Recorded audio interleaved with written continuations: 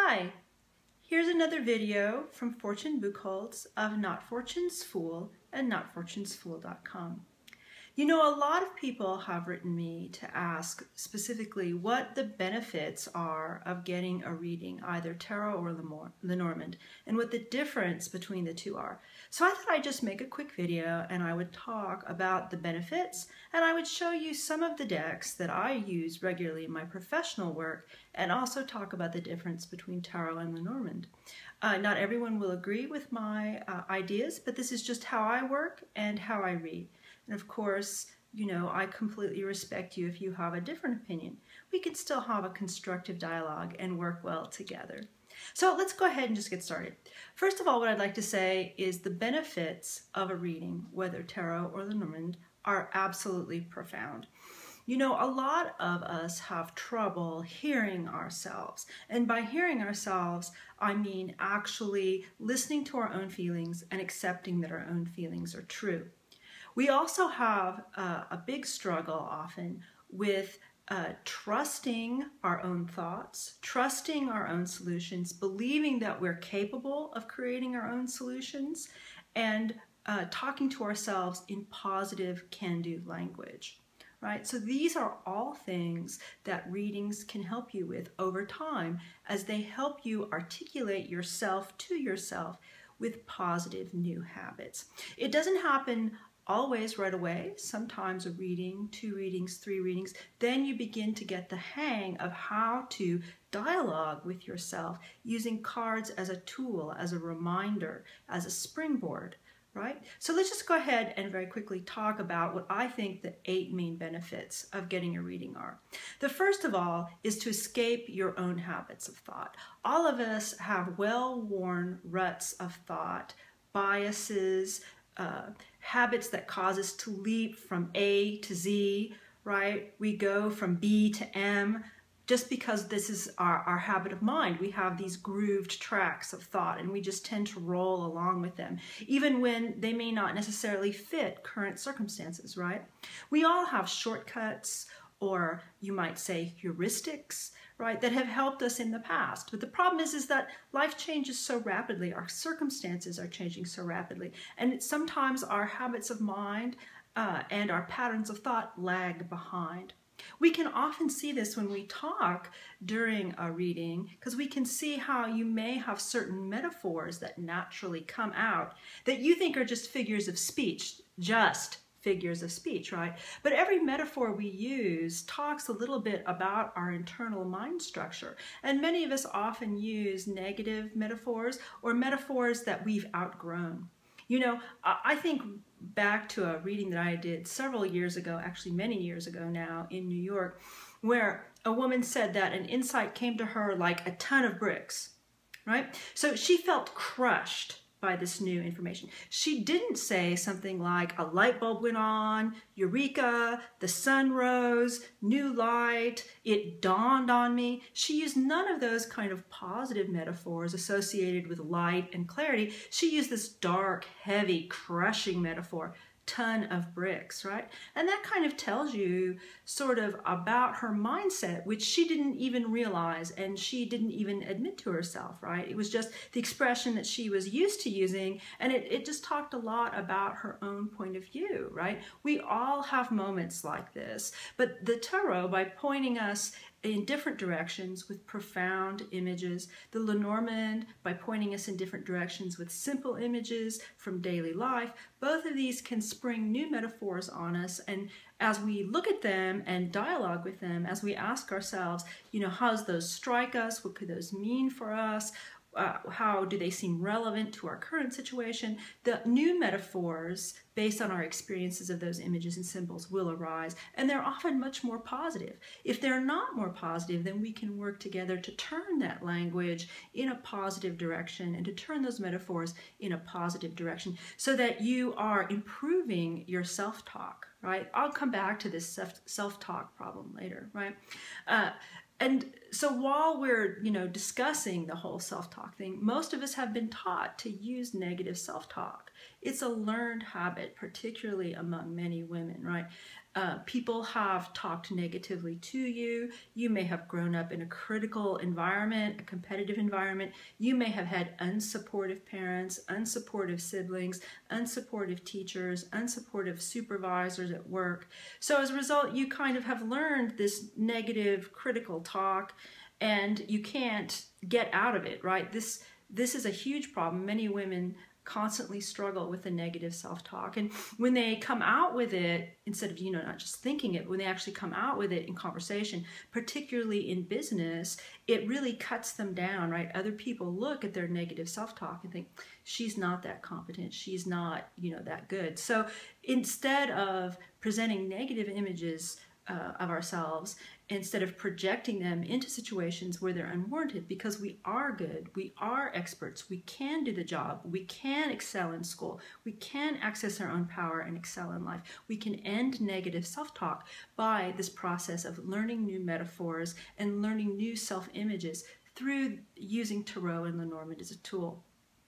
Another thing that we can do is we can use the cards as a springboard, right, where we can step back, look at them, look at the images, create a new narrative, create a new story, and then we can act on that new story, right? So much of what we tell ourselves is true because we make it so, right? So by changing our narrative, we can actually create a new reality for ourselves, a more positive reality, because we have this habit of acting on our own language and on our own preconceptions. And with Tarot, we can reframe our issues using the profound visual rhetoric of the Tarot and of the Lenormand, right, to actually go ahead, make a new narrative, and then act according to that new narrative. And that's how we find Lenormand and Tarot to be an awesome springboard for new possibilities, for brainstorming new actions, for seeing new ways of acting. And so this is a way for us to step back, get the objective picture, get a more objective picture, right, and then create new habits from a new story. So once we do this, of course, then we also gain clarity, right? This is the fourth thing that we gain. This is our fourth benefit, is we can get a clear path of action with a new story, right? And once we have a new story, once we've created new, more positive talk, right, we can then look at new options that become available to us through this new narrative, right? This allows us not only to see clearly what different kinds of options are, but we can make difficult decisions based on these new options, right? We can actually just create this new line of thought and this new line of behavior, and we can follow that through in a logical fashion. We can trust our emotions, and we can act to make a decision instead of being caught up in this ball of confusion, indecision, lack of self-trust, negative self-talk, right? We can use the Tarot and the images, the Lenormand and its storyline to go forward, to try a new path, right? And that is incredibly valuable. It can be so hard to have the courage to do that and to find a tool that helps you do that easily, naturally, in your own language and in your own dialogue, right? So this allows you then to learn a new trust in yourself, or to relearn the trust that you used to have in yourself that you may have lost, right? Or that you may have never fully developed due to your background and history, right? So there are a lot of people, who are very critical of life coaching, counseling, consulting, other kinds of coaching, right? Because they feel that coaches language the matter in a very forceful way. And what I mean by that is they basically will tell you what to do, or they'll tell you how to get their life, not your life, right? This is a great benefit of using cards as a tool, the Tarot and the Lenormand, is that they don't tell you what to do, right? They trigger in you new narratives based on the visual rhetoric, the images that you see on the cards, right? So what you're doing is you're accessing your own truth, either consciously or unconsciously, depending on the way you yourself work, right? And you're making these new metaphors, and you're making these new connections, these new narratives based on your own history, based on your own power, based on what is working for you, right? It's not what I tell you, it's not what some other life coach or some shrink or some other person, some well-meaning friend or relative tries to force on you, right? It all comes from you as we consult the cards together, as we sit, listen to each other, construct the narrative, right? Make sure that it's a positive narrative, investigate it together, right? But basically the active person is you, right? And I'm here as a co-sitter, a co-listener, an active listener, right? Well, you go ahead and we weave our way through the story, through the cards together. And that is a tremendous benefit, to be able to learn to trust yourself, to learn how to use this tool to access your own truth. And that is just the most empowering and useful experience.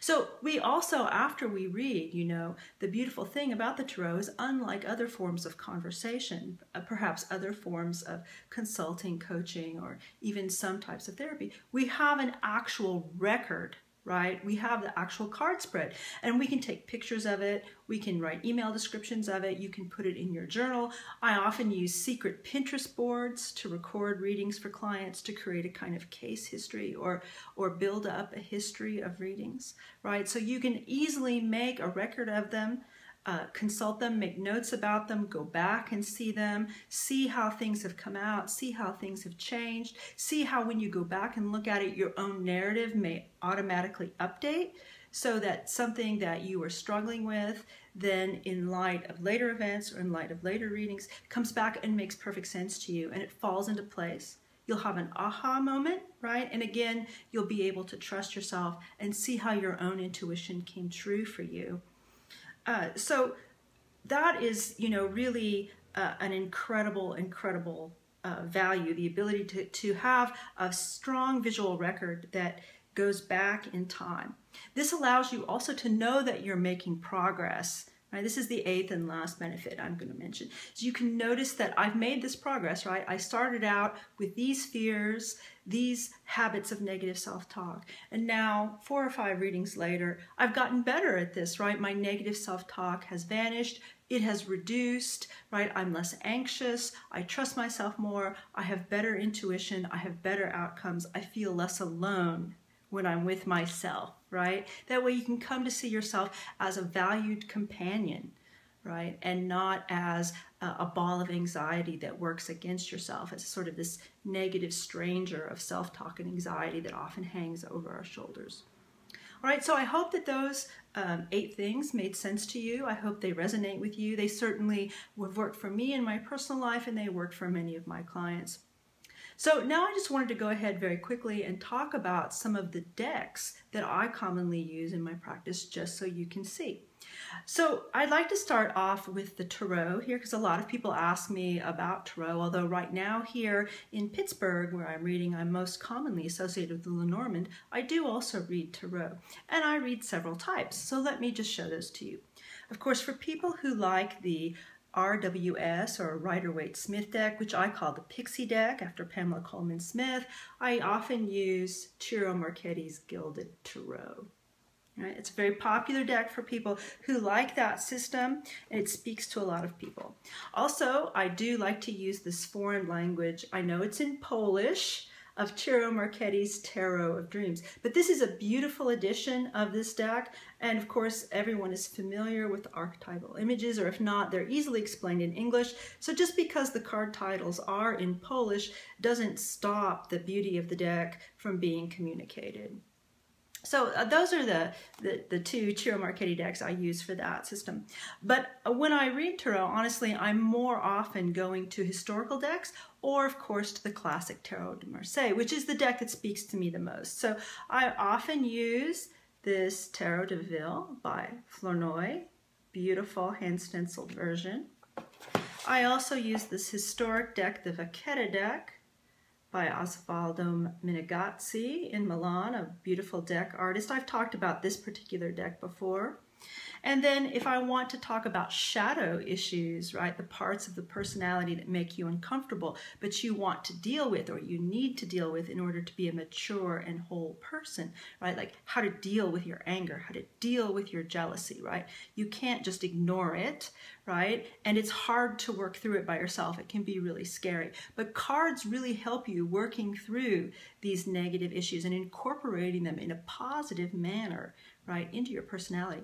All emotions give you some kind of useful information, and we've often been taught that anger is bad or that jealousy is bad, but they're actually giving us a piece of information that we need to know, right? And we can act on them, think about them in positive manners. We don't have to act on them in impulsive and negative manners, right? They can be integrated successfully into our personality, and so we can use them to create a better us, a better you, right? And not just let them drag us around for very bad outcomes.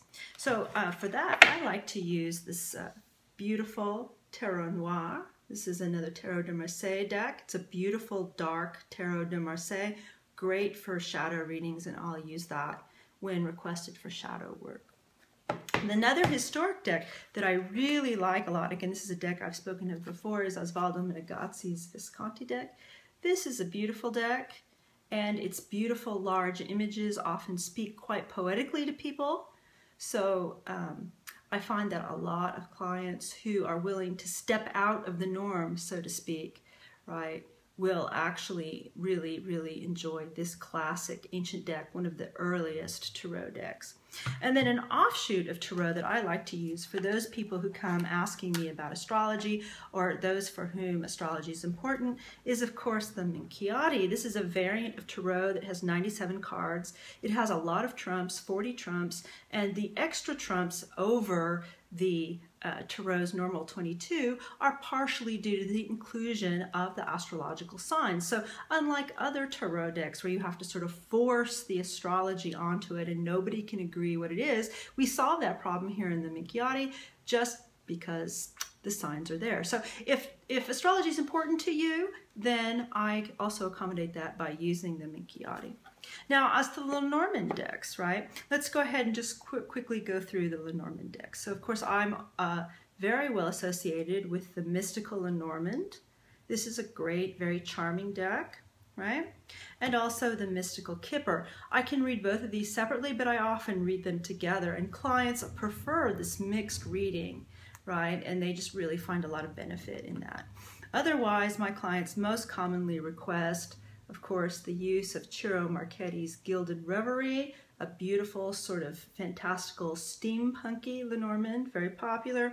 And the most popular deck for me, particularly here in Pittsburgh, is Robert Place and Rachel Pollack's Burning Serpent Oracle. But I've already made a video about this deck before called, you know, Why Pittsburgh Loves Lenormand, where I've compared this deck to a traditional Lenormand. So you can go back and see that if you haven't seen that. Now, a lot of people also ask me why they would choose a Lenormand reading over a tarot reading. And to my mind, other people again will disagree, but this is just the way that I work, right? Is of course you should choose one whichever interests you, right? Whichever you're most comfortable with.